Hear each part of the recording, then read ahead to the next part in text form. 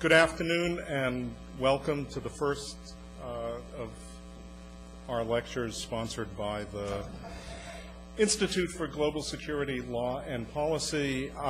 It has finally dawned on me what the purpose of an introduction is. It's so that you can settle into your seats, go get refreshments without being rude to the speaker, and for us to test the microphones, which appear to be working. The Institute for Global Security, Law and Policy was established here at Case Western in 2005. It is now a part of the Frederick K. Cox International Law Center. It focuses on questions related to terrorism, international conflict and peace, and the balance between security and liberty. In addition to a variety of specialized courses and labs that it sponsors, it also sponsors annually a symposium and a distinguished speakers series, and this is the beginning of the 2007-2008 Distinguished Speakers Series. I want to take the opportunity very quickly to plug an upcoming event. We are co-sponsoring with German Studies and the History Department a free public symposium entitled Terrorism in Europe, the German Autumn of 1977 After 30 Years. That will be a series of films and lectures in the afternoons starting this Sunday, November 4th, running through Thursday, November 8th. You can find out the details by going to our website, from which you can link to the web page for the symposium, and I encourage you to try to attend at least some of the films and lectures. It is my pleasure to introduce our speaker today, Professor Ted Gupp, who is the Shirley Wurmser Professor of Journalism. Ted has been an active journalist and teacher of journalism for over 25 years, a former staff writer for the Washington Post and Time magazine, and a writer who has published in any number of other major newspapers and magazines. He is the author of, and this is how I first came to know him, the Book of Honor, Covert Lives and Classified Deaths at the CIA, which was named the Book of the Year by Investigative Reporters and Editors in 2001, and was a finalist for the J. Anthony Lucas Book Prize. He's also been a finalist for the Pulitzer in National Reporting, and the recipient of the George Polk Award, the Worth Bingham Prize, and the Gerald Loeb Award. His biography goes on and on, but I don't want to waste your time. I will tell you that amongst his academic travels, he also happens to be a graduate of this law school. Most recently, he's the author of a terribly interesting and important book that looks at our obsession with secrecy, not only on the part of government, but also corporations and educational institutions, called Nation of Secrets, The Threat to Democracy and the American Way of Life. And he will be speaking specifically about issues of secrecy and national security today. And without further ado, I give you Professor Ted Gupp.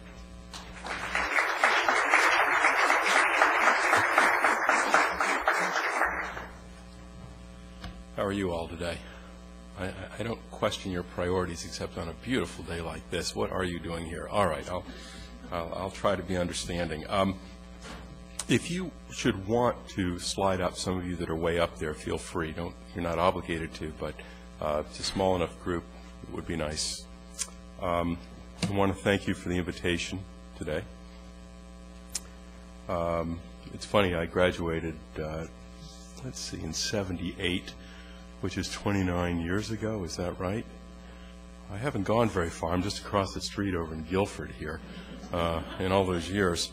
I can still feel the pressure of a professorial finger pointing to me, saying, Gupp, they have standing, discuss res judicata, discuss blah, blah, blah, and I would shake. And but I have to tell you that my law degree from here has proven to be of immense value. It really has. And I'm not saying that just because I'm here. It really has proven to be invaluable on almost every story I've ever worked on. It's just opened a lot of doors and helped me to understand things that it would have taken me a very long time to understand otherwise. I could talk about secrecy until the buds come up in spring, and I don't want to do that to you. So I'll try to limit myself to about a half an hour, and then I want to open it up and have a discussion with you. I will tell you honestly, I'm much more interested in what you are thinking about with regard to the subject than what I already know. I have to sing for my lunch. I have to tell you what little I do know, but in return for that, I hope you'll share with me your thoughts and concerns. And if you want to interrupt me before I conclude, please feel free, okay? I would welcome that. I'd like this to be a discussion. I hope it degenerates into a town meeting or a discussion rather than a monologue. My big thrill was being able to write this on the board. You can see that I'm old school, not very high tech, but it's always been my dream to be able to return to the law school with a blackboard and draw something on it, and here I've gotten to do it. I want to talk about secrecy and security. That's the subject. And it's a difficult subject. It sounds easy, but it's not quite as easy as it may sound. And it's difficult for a lot of different reasons. There are a lot of people out there that get quite hysterical about the subject. And I'll try not to. It's hard to quantify secrecy. There are numbers, and the numbers are fairly reliable. They come to us from the federal government. But even they are a little suspect, as you might well imagine. But let me try to give you a sense of the scope of secrecy.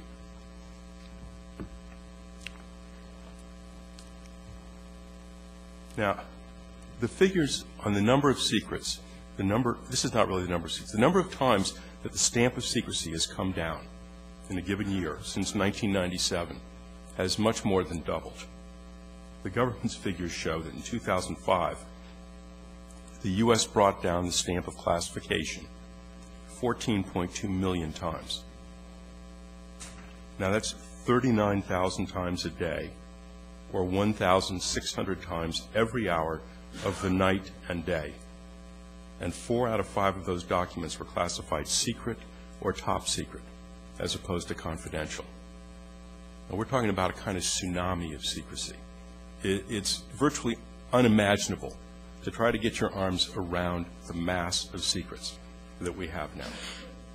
And I would bet that of those 1,600 secrets per hour, not one will tell you where bin Laden is hiding, or where he may strike next, or any one of a number of very pressing issues.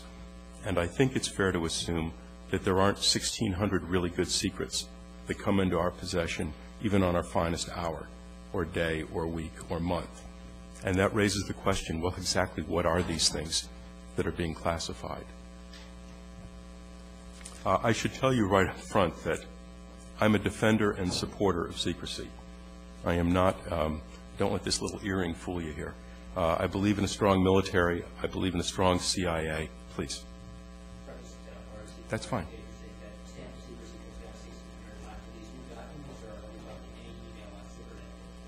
Excellent question. Excellent question. The question is, what does that 1,600 really mean? And the answer is, and you cannot avoid nuance or complication in this area, so I'm really delighted you asked the question. It doesn't mean new secrets. There are 2 kinds of secrets. One is original classification authority. The other is derivative. Derivative tracks the flow of existing secrets, so that if you have a document that includes a secret, it becomes classified, and that's one of those stamps of secrecy. The vast majority of that 1,600 per hour represents derivative classifications. And one of the things that spawned that tsunami is the Internet that the military uses. Because it used to be they'd get on a STU, a secure telephone unit, and talk on the phone, that wouldn't generate a classification. But if you send an email, it does. Does that answer the question to some degree?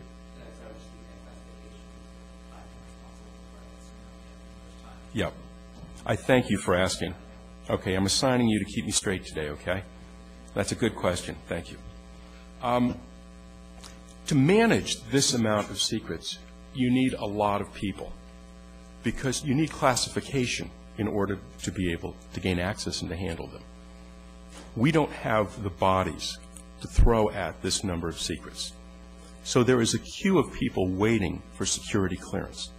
That queue, if it lined up at the Pentagon, would stretch to Richmond 100 miles away. There are an estimated 325,000 people waiting for security clearance as we speak today. And the average wait in that queue will be about a year. The cost of managing and maintaining those secrets, according to the Information Security Oversight Office, which is a part of the United States government, is about $7 billion a year. That $7 billion goes for safes, it goes for shredders, it goes for chemical disposition of documents, it goes for training of classification people, background checks, and clearances. $7 billion, to put it in perspective, is about the budget of the entire budget of the Environmental Protection Agency. So secrets do not come cheap. Now, I want to try today to offer an explanation as to why we have so many secrets now. We've had secrets before. We've always had secrets. Every nation has had secrets. But why so many secrets now? And this little primitive thing up here is my feeble attempt to explain it, and I will go through this. Now, we start here with the natural impulse. That is, everything on this side is pushing towards secrecy. And everything on this side is a check or balance against excessive or obsessive secrecy. That's why the arrows are headed this way and that way. Okay, so let's start with this one, natural impulse. It's a simple fact of life that everyone who has power gravitates towards secrecy. Almost everyone that has power does not invite accountability. They do not like to be held answerable. Even Lyndon Baines Johnson, who signed the Freedom of Information Act in 1966, basically held his nose before he signed it. He didn't want to sign it. He was pretty much coerced. If you want to find a politician who supports transparency, find one who just retired or was defeated, because that's about the only kind of politician that supports it. So natural impulse always pushes towards secrecy. 9/11 does not need a lot of explanation, but we are going to elaborate a little bit on its impact on secrecy. But 9/11 turned out to be a sort of accelerant in the hands of an arsonist. That is, added to the natural impulse, it fueled a massive expansion of secrecy, and we'll look at how that played out. I would argue this is not a Republican phenomenon. It is not a Democratic phenomenon. It has nothing to do with partisan politics. It has to do with power, and it has to do with the checks on power or the absence of those checks. It is not unprecedented in the sense that we've always had secrets, but the scope and dimension of this secrecy may very well be unprecedented. So, you know, if you look at the fires in Southern California, hell of a transition, eh? If you look at those fires, you say, well, why are there so many fires? We had an arsonist. Well, that doesn't explain it alone. You also had the Santa Ana winds. You had a drought preceding it. You had a confluence of events, and in the prevailing cliche of the day, you had a kind of perfect storm set up. That's exactly what you've got in the realm of secrecy today. You've got a perfect storm. You've got a confluence of events which together have conspired, the events, not the people, to create an explosion of secrecy. 9/11, let's look at that first, really redefined issues of secrecy and national security. You've heard 9/11 changed everything, but indeed it did. In what way? Well, specifically, the traditional domain of secrecy was the military, the Pentagon, and the 16 entities that come under the rubric of the intelligence community, the CIA, the DIA, the service branch intelligence units, etc. But 9/11 changed the meaning of security and the scope of it. because we went from a military target to a target of civilian infrastructure. Now, you all know that. You know that the buildings that were hit, with the exception of the Pentagon, that the towers were civilian targets. But the implications of that are far-reaching, because suddenly everything became a target. Our entire infrastructure, bridges, airports, highways, railways, ports, chemical storage units, nuclear power plants, electrical grids, everything became a potential target. And because of that, the notion of secrecy that had been attendant to security issues migrated along with the new definitions of targets, so that all the entities that came in contact with these infrastructure targets suddenly became dragooned into the net of security and secrecy. All of the utility companies became deputized to handle issues of secrecy. The power plants, the electrical grids, the highways, the ports, virtually everything that moves and makes in this country came under the broad rubric of security. And with that migrated secrecy. And it created a new paradigm. We moved from a culture that talked about the right to know to a culture that focused on the need to know. There was a paradigm shift, to use that cliche. There was a requirement that we justify our knowledge and our access to information, because each bit of information posed a potential threat, exposed a chink in our armor, potential vulnerability with regard to vital infrastructure. That's 9/11's impact. So we've talked about two of these three entities up here. I want to look at this one for just a minute. The unitary executive. That's an exotic term. But it also, like the Santa Ana winds, whipped the fires of secrecy dramatically. This term, unitary executive, unitary, taken by itself, is not an exotic word. It means one, single. Executive means just what it says, executive, single authority. But it's how it's applied in this context. And for this, I have a little button, and I took it off earlier, but I can at least show you. Let's see here. Ah, here it is. Somebody gave this to me at the University of Indiana University some time ago. It says, "History is everything." To understand the unitary executive, you have to go back to the 1970s. There were two major events then which set in train these things. One was Watergate, which spawned a slew of reforms. Whenever you use the word reform, you're well advised to put in quotes, but they were widely touted as reforms. And what they did, to some significant degree, was they cut back on the authority of the executive office and enhanced the oversight to which the president was held. And so the Watergate reforms reduced the stature of the presidency in the eyes of some. The second event was a series of hearings into the CIA and alleged and confirmed misdeeds, attempted assassinations, coup attempts, all kinds of shenanigans. And they spawned the Church hearings and the Pike hearings.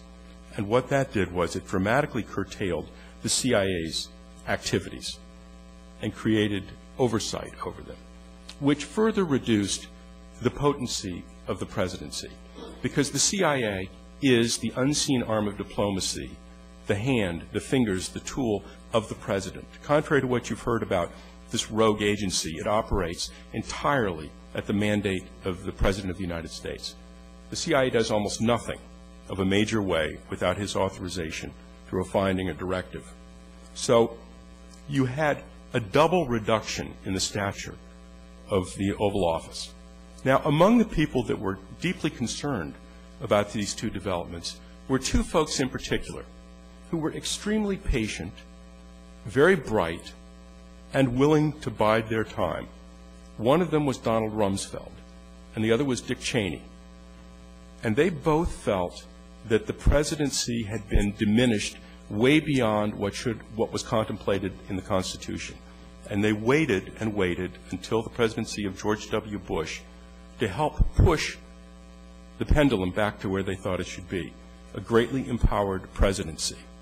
And that is the unitary executive. Now, why is that pushing towards secrecy? Well, because if you believe in an empowered presidency, what is the quickest way of neutering or disabling opponents or those who would meddle? Secrecy. You starve the opposition of the oxygen of information, and you control them. And that is the role that secrecy plays with regard to the unitary executive. If Congress doesn't know what's happening, it can't conduct oversight. If the public doesn't know, it can't get involved. If the courts don't know. Secrecy is a very powerful instrument in the context of the unitary executive. Okay, so what I want to do now, I'm going to take my jacket off if I may. What I want to do now is shatter a few myths, and then I want to talk about why it is that we have so much secrecy, because we have all these safeguards, right? The first thing that I would say is that the current situation has rendered us vastly more vulnerable. That is, obsessive secrecy has not made us safer. It has put us at greater risk, much greater risk. The idea that somehow the more secrets we have, the safer we are, is a canard. And people who really study this stuff, I think, will tell you so, and I will cite a few examples. The central lesson of 9/11, as espoused by the 9/11 Commission, was not that we didn't have enough information to thwart the attacks, but that we didn't share the information we had, that we didn't connect the dots. It was generally regarded by the Commission, which was bipartisan, as a failure of connectivity. That was one of the central findings of the Commission. And so they attempted to foster what they call an information sharing environment. That environment has not come into being for the reasons that I'm going to cite in a minute. What we're dealing with is a culture of secrecy. And folks at the CIA hate that term. They will tell you they do not have a culture of secrecy. Now, I will tell you they do. For example, if you work at the CIA, and it was founded in 1947, usually you meet your spouse at the CIA. So you marry someone who's at the CIA. And if you want to go to a social event, you can mix with ordinary folks, but you have to be constantly on guard. Questions that they ask could unravel a cover story. So you're naturally going to gravitate towards your own people because you don't have to be on guard. They know what questions to ask and what not to ask. And if you have kids and they grow up and they're teenagers and they reach their early 20s, one of the most common places they work for a summer job is the CIA. And we now have instances of second and even third generation CIA employees. It has emerged into a culture. Is that a bad thing? I'll leave that for you to decide. But it has ramifications because the first generation of CIA was civilian. Lawyers, doctors, scientists. They were rooted in our community, and they had and shared our values. But the CIA today is highly professionalized after 3 generations. The top is. The bottom that's out in the field is greener than ever. More than half the people at the CIA today were not at the CIA when George Bush was sworn in his first term. So you have a highly professionalized group at the top and a very green group in the field, the operatives. I want to tell you just a few things about the culture of secrecy because I think it helps explain this. If you work in government and you have a pile of documents on your desk and you've got to figure out, well, what am I going to read first? And you have documents that are marked nothing. They're not classified. And you have documents marked confidential. The documents marked confidential will go on top of the unmarked documents. If you have documents marked secret, they will tend to go on top of the confidential documents. And if you have top secret documents, they will command even more attention.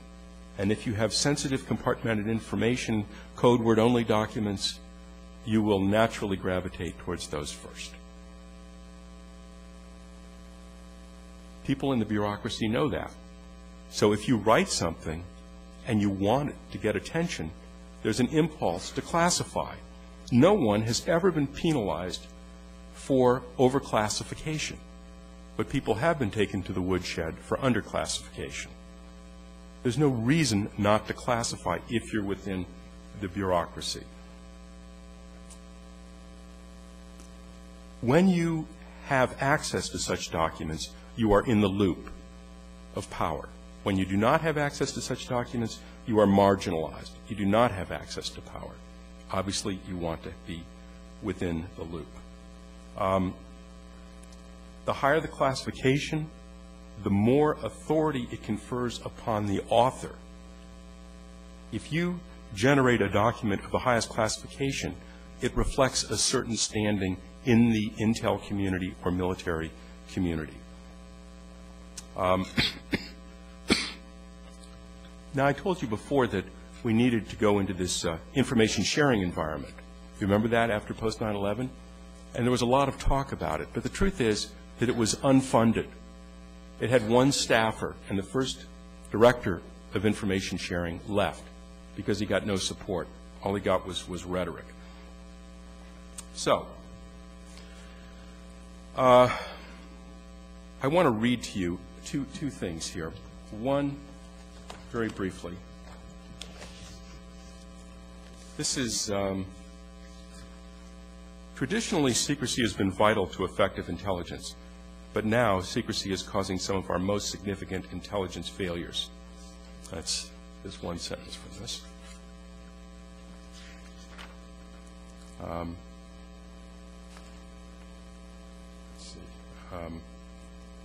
Secrecy rules almost always make it harder to use the information that is being protected. On and on and on it goes. This is a document from one of the most conservative institutions in America, the Hoover Institute at Stanford. This is not some left-wing organization. This is a conservative organization. This was their conclusion studying the problem. Let me quote you from a congressman, a Republican, in a hearing, the title of which, this is the Subcommittee on National Security, Emerging Threats in International Relations. The title of the hearing was, Too Many Secrets, Overclassification as a Barrier to Critical Information Sharing. Here's the quote. As a result, no one can say with any degree of certainty how much is classified, how much needs to be declassified, or whether the nation's real secrets can be adequately protected. In a system so bloated, it often does not distinguish between the critically important and the comically irrelevant. That's Christopher Shays, a Republican member of the House of Representatives. This is not a Republican or a Democratic issue. It's an American issue. Okay. So, we're making good headway. The end is in sight, and we'll open it up then. There's a cachet about secrecy. If you look down the street and you see an armored truck coming down, what's the conclusion that you reach? You conclude there's something inside which is of value, right? Why would you have the armor if there's nothing in there of value? And much is the same with the psychology of secrecy. When you have information which is protected, the presumption is that it's of enhanced value. But there's another reason why information is protected. Do you remember the boy in the bubble whose immune system was compromised? He was protected as well. He was protected because he lacked the ability to fend off infection. And it's the same in secrecy oftentimes. That sometimes information is protected not because it's valuable, but because it cannot withstand scrutiny. And those who possess it have an agenda and do not want it subjected to scrutiny. We think of secrets as being more credible because they're protected. Oftentimes, in fact, they're less credible because they've never been exposed to the pull and tug of open debate and scrutiny. And this is an ongoing problem in the security establishment. I want to just give you two quick examples of abuse of secrecy.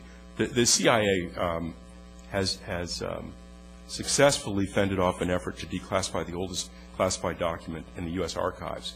It dates back to 1917. It's the formula for invisible ink that the Kaiser used in World War I, claiming that it might compromise the agency's ability to communicate. That's an interesting one. Now, let me give you another example of abusive secrecy that goes the contrary way. In 1991, a gentleman in Iraq buried documents, blueprints for a centrifuge, which is a key step in making a nuclear weapon. And when the Gulf War started, he brought these documents forward and shared them with people in government, the U.S. government. The U.S. government was very eager to establish Saddam Hussein's intent to reconstitute a nuclear weapons program. And they were gleeful to get these documents, even though they dated back to 91, because at least they showed some intent, albeit dated. They were so gleeful, they put it on the government website of the CIA, these documents. And when people in the weapons labs of the United States, like at Los Alamos, read them, they said, "What in the hell are you doing? What are you thinking? These are highly sensitive documents." They remained there for weeks and were downloaded around the world, including in Pakistan, we know. And finally, when they were confronted about this by journalists, they took it off with the explanation that it had been up long enough. That, perhaps, is understatement of the year, long enough. Now, there's a very famous expression by McGeorge Bundy who said, "If you guard your toothbrushes and your diamonds with equal zeal, you'll lose fewer toothbrushes and more diamonds." That invisible ink was a toothbrush. Those blueprints for the centrifuge, those were diamonds. And it's what happens when you have an explosion of secrecy.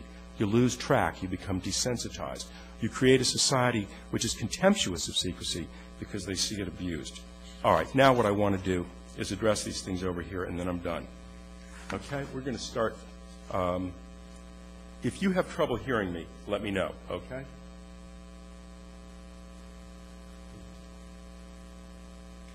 With the exception of 9/11 and unitary executive, we've always had national impulse towards secrecy. But we've had these to protect us from excessive secrecy, right? So let's look at these. I think. All right. So let's go to Congress first. Congress is one of the traditional brakes on excessive secrecy. It has an oversight function. But for years, we had one-party dominance in Congress, the Republicans. The Republicans were derelict in oversight. They held few hearings. The hearings they held related to secrecy were often closed door, and nothing came out of them. There was no oversight during those years. And the Democrats were at least as AWOL as the Republicans. They were terrified to challenge the administration for fear that they would appear to be unpatriotic or weak on defense. And so you had essentially collusion between Republicans and Democrats in scrapping hearings which would otherwise have been held. So Congress basically took a trust me attitude.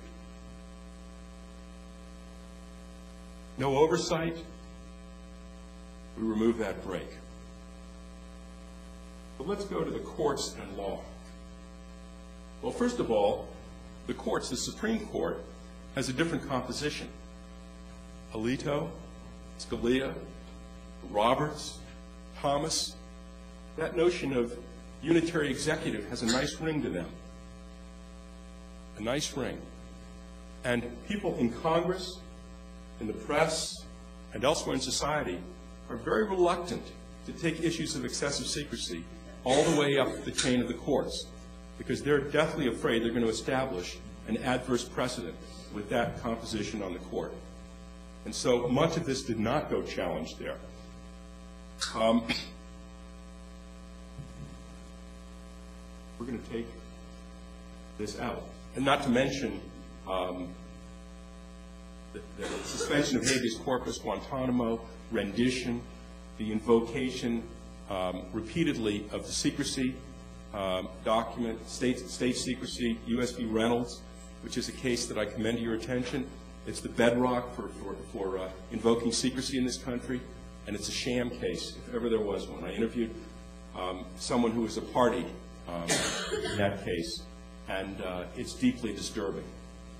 It's the case that's cited whenever the government says you can't conduct a hearing on this because it will expose national security or compromises. And I'm going to erase law Forgive me for doing that in a law school. I know that may offend some of you. But I'll tell you why. And I don't think I'm being unduly cynical here, but I do engage in realpolitik, and my life as a journalist, I don't look through rose-tinted glasses, to put it mildly. One of the things that I have come to conclude is that as much as I cherish the law is often predicated to a disturbing degree on the exercise of good faith by those under the law. And that if those subject to the law in government do not act out of good faith, but are contemptuous of due process and of the courts and of the laws, and if you have a Congress which is intimidated, and we'll get to the other entities here, that law can be effectively neutered. And there are many instances of it. The Freedom of Information Act was essentially eviscerated early on by the Attorney General, John Ashcroft. He reversed the polarities of presumption in that bedrock law, basically sending out a green light to all agencies and departments in government. If you don't want to hand out information and it passes the straight-face test, the Justice Department will back you up. And there are many, many examples of that. Now let's go to the press, because we could always rely on the press. No. And why not? Well, first of all, because in the aftermath of 9/11, a lot of journalists were also afraid of appearing to be unpatriotic. And so they pulled their punches, not for a day or a week, but for years. And they basically bought the party line. The weapons of mass destruction was not an issue of Judith Miller alone. It was the entire New York Times and much of the major press.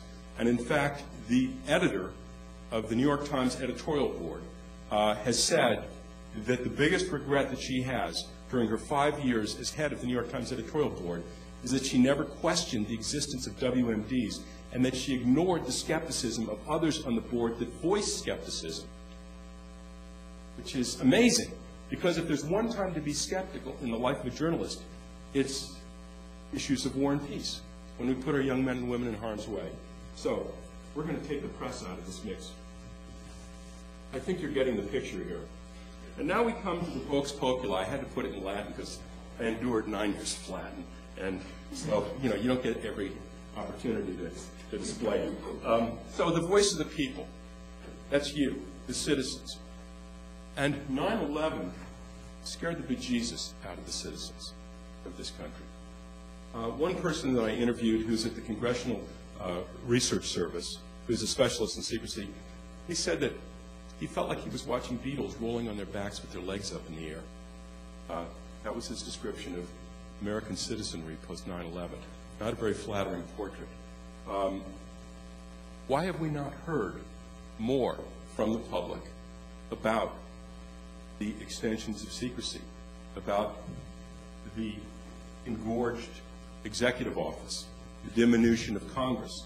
Why have we not heard more? And there are many answers.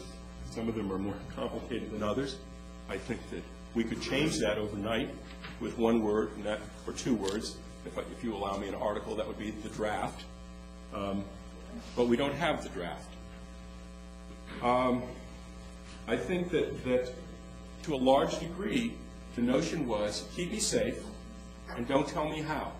This was not a secrecy that was resented. It was almost welcome, because I think it salved the conscience. There was a famous expression about how those who would trade security for liberty deserve neither. And we've heard a lot about the evils of appeasement. But in a sense, we have adopted a policy of appeasement in giving up a number of civil liberties for the illusion of additional security. And I would definitely argue that what we've given up has not given us anything in the trade in terms of enhanced security. I'm going to take this off because we still haven't heard from the people. This last week, by the way, was a national week of demonstration against the war. There was nothing in most of the papers of the country. I think the largest demonstration was in Boston. I think it was 10,000 people that got back-page coverage. That was it. And then we have history as a corrective. What do I mean by that? Well, when people delve through history, they ultimately find out what our government did. And people know that. If you're literate, you know that ultimately what you did may surface. And that is a kind of corrective on governmental activity. Because people, if they think that ultimately they're going to be held accountable, even if it's years later, they don't want to leave a sullied legacy. However, our access to history has been dramatically impaired. The Presidential Papers Act has been changed so that families now have additional control over when those presidential papers are released. The Freedom of Information Act, I've already mentioned, has been largely eviscerated. Documents were vetted from the United States archives. FRUS, the Foreign Relations of the United States, the official diplomatic history of the United States, is subject to what the CIA wants to release, and it's released almost nothing. So they don't have to worry about the hand of history anymore. Whistleblowers, those are the internal people of conscience that put their careers on the line to step forward and say, I see something wrong. But if you look at what's happened to whistleblowers over the last 8 years, you'll understand why we don't have more whistleblowers. You know, we have a woman named Sybil Edmonds at the FBI that came forward and told her superiors that the inadequacy of translators in anti-terrorism at the FBI exposed us greatly. And she was fired. And the subsequent hearing of her case was closed to the press, the invocation of secrecy that U.S. v. Reynolds, which is a bogus case itself. And if anybody wants, we can discuss that particular case. But whistleblowers have basically been so dissed by the system that they know not to come forward by and large. And indeed, the chief person to protect them, the Office of Special Counsel, is such a loyalist to the Bush administration that whistleblowers don't take cases to him anymore. So the whistleblowers are not exercising that restraint that they once did. And finally, we come to regulation, deregulation. The massive deregulation that's occurring in the country now is reducing the amount of reporting and the amount of information available, which is an oblique way of saying it's enhancing secrecy. You know, there was a little article in the New York Times today about the woman who's head of the Consumer Product Safety Commission. It was one of the most bizarre stories I've ever read. This is a woman who heads a federal agency who's pleading with Congress not to double her budget, not to give her more authority to crack down on abuses in the consumer realm. Why? Because she doesn't believe in that kind of regulation, and she wants it to remain weak. Reporting requirements have been reduced. Information availability has been reduced. And so what you've got is fewer and fewer checks on secrecy. And I'm going to remove this wall because I don't know anything that's holding it back, to be honest with you. Okay? That's where we are. Now, what I gave you just now is a gross oversimplification, a compression. I think it has some merit. There's a lot of opinion in what I said. God knows I can be wrong, and I'm happy to be challenged on it. But that's just an overview. So I'd like to open it up now for a discussion. If you would wait for the mic so that people watching the webcast can get questions. Okay. You were saying about the Vox Populi that you have not heard from the American people. Okay.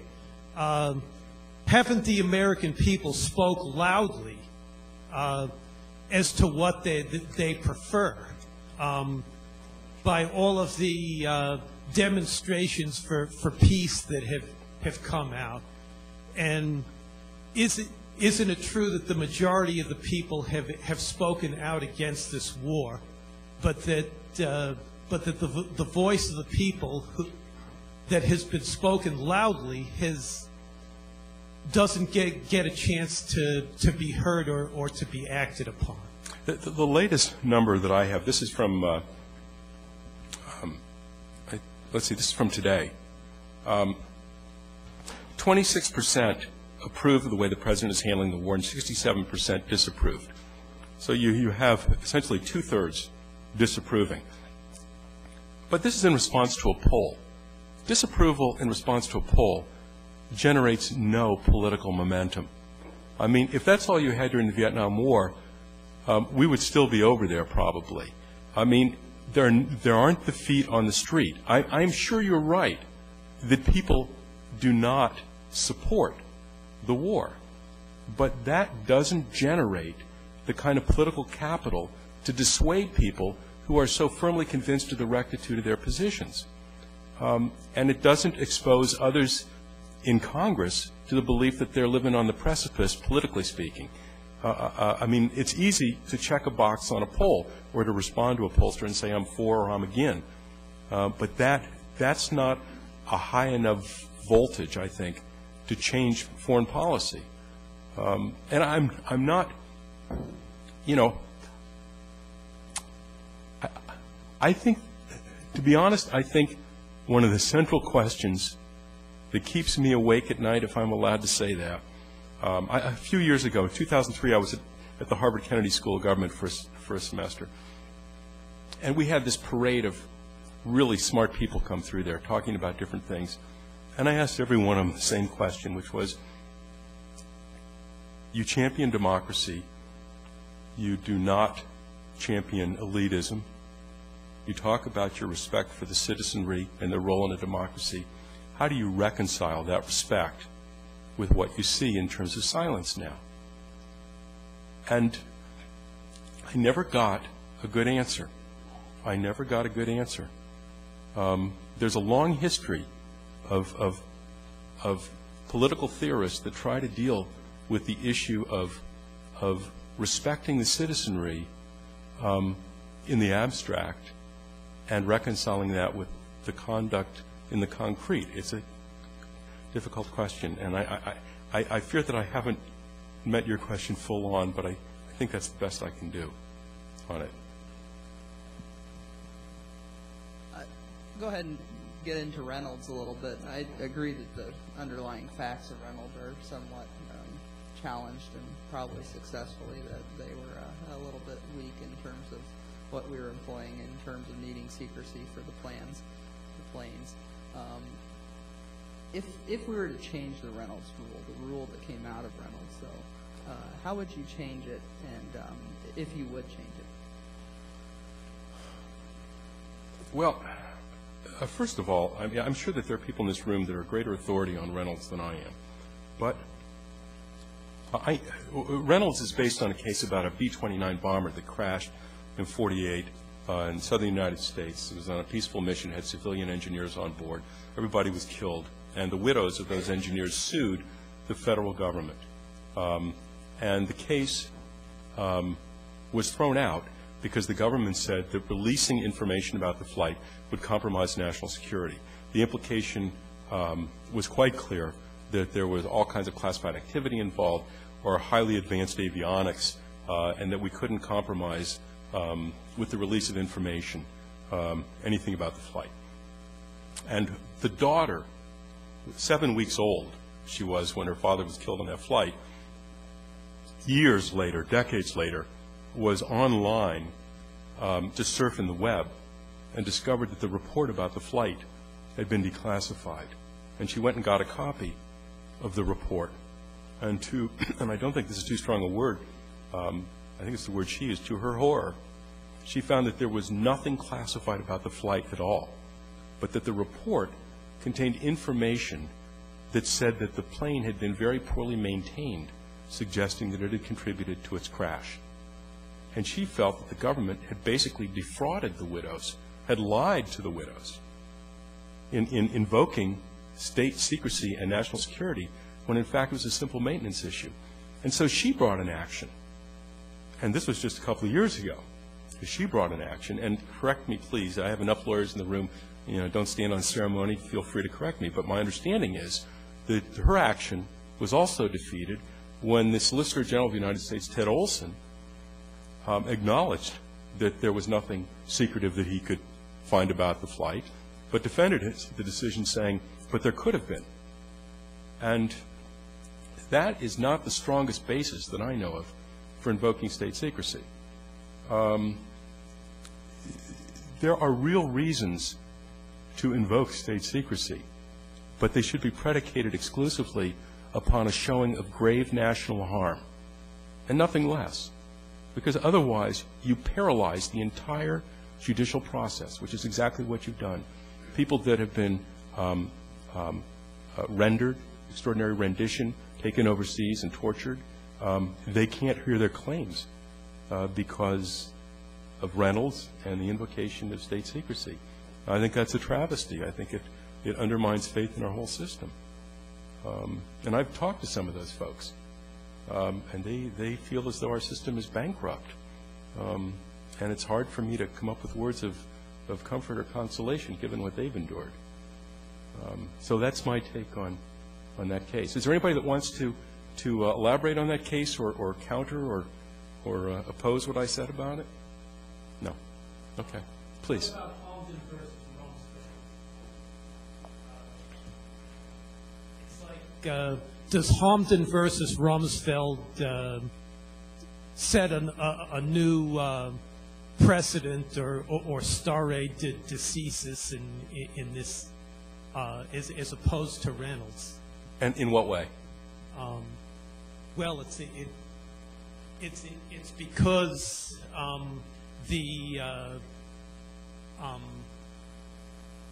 there was a decision made by the court that a person could have judicial review and face the charges, right?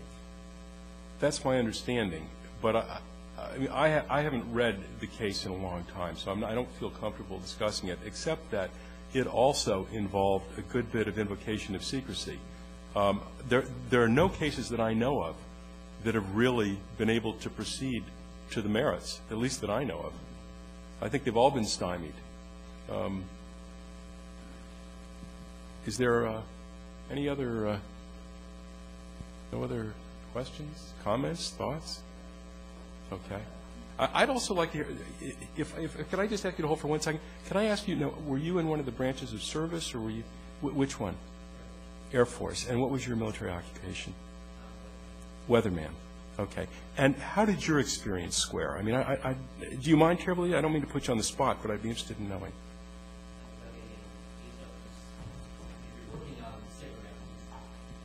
If you're working on CIPRNet, which is the classified internet essentially, right, and especially when you're dealing with emails, you just have the option of classifying things, and it's just natural with the trend of email.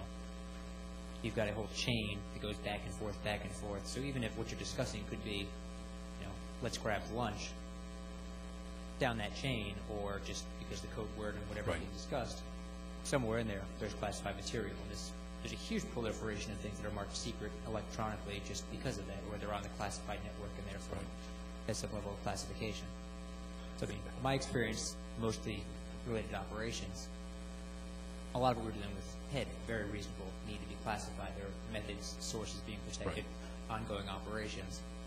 But at the same time, I know people in military graduate schools where they will do everything they can to avoid writing a classified thesis because it's just add hours to their workload, so they can only write it in certain secure areas. Right. They need to get on specific networks. Everything they do is protected. And don't forget your question. Okay? There's another thing that this opens up to, and that is the use of technology in secrecy. Because we all think of the information age, but the information age has spawned the security age as well to counter the potential for loss through computers and internet. For example, I had a 4-star general tell me that it used to be that when they sent material, they would discreetly isolate a paragraph and mark it classified within a document, but that the formatting using the military's internet, the formatting of header and footer makes it easy and a kind of default position to classify the whole document instead of discreetly. That now the vast majority of these documents are classified in toto instead of selectively, which makes it much harder to know what's going on. I don't know if that squares with your experience. There are some papers that are published electronically. They're only available on the classified side. But if you were to print them out, there are, it's annotated what's classified and what's not. So you can then share in print form, or if you want to retype, rescan, whatever, everything but the classified elements. That's fine. I've had that with stuff I brought from downrange where I made sure all I had, and I had it vetted, was the unclassified. It was printed on classified systems. But the paper's not going to carry it. I want to just point out one other use of technology of this sort, and then I want to take your question. You might find this interesting, those of you that are lawyers or aspiring lawyers. One of the things that I found was related to the federal court system. And because about a third of my book is national security, 2/3 is civilian side of the equation and secrecy. And so I did a lot of interviewing in the federal court system. And one of the things I found was that they have a software system to access federal cases, civilian cases. And this is the gateway for 26 million cases. So as you probably know, in the federal system, the number of cases that actually go to a jury trial is negligible, almost non-existent. It's 1.3%, I think, was the most recent number.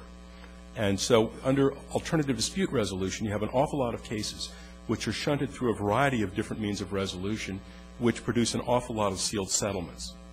If you know the style, the case name of those cases that are sealed and settled, and you want to write about them or research them, you can put them into this software system that the federal court uses universally across the system. But here's what happens. If that case has been settled and sealed, it is set on a default position to spit back to the inquirer, no such case exists. Now, that case does exist, but they don't want you to know what it does. And there are actually memos that I have written by those that administer the federal courts that say, we're adopting this system because we don't want to encourage press inquiries and other litigators from learning about the disposition of these cases. Now, I wouldn't call that a model of integrity and transparency on the part of the court system. That's how secrecy and how technology together can really blunt efforts at transparency. Please. Okay.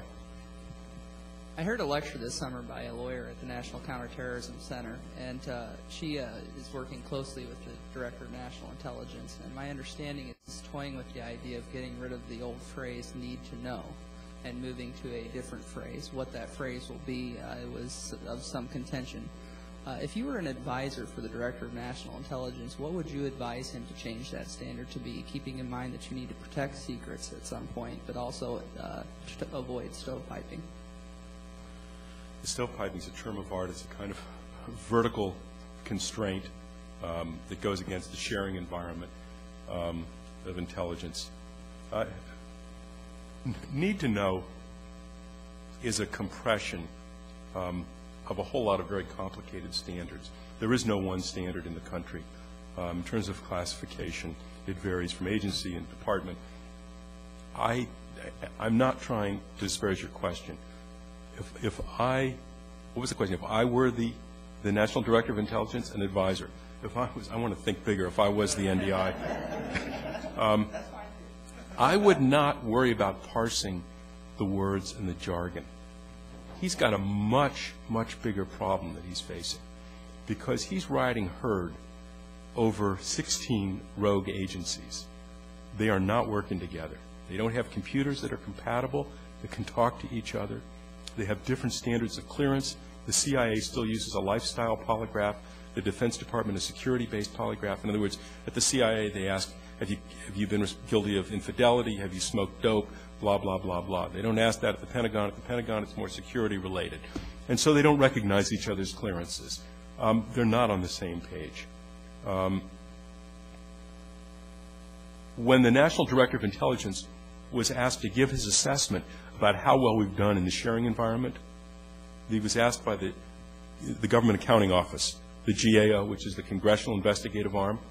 His response was, the GAO lacks authority to inquire into intelligence matters. That does not set an example for sharing in this environment. So I think really what needs to be done from the National Director's point of view is they have to redefine the culture. They have to reward conduct that they want to promote and not just pay it lip service. So I wouldn't worry so much about the need to know. I think it has to be a lot more sophisticated and a lot more profound in terms of its impact. So anyhow, I want to thank you all very much for taking this beautiful day to share it with me.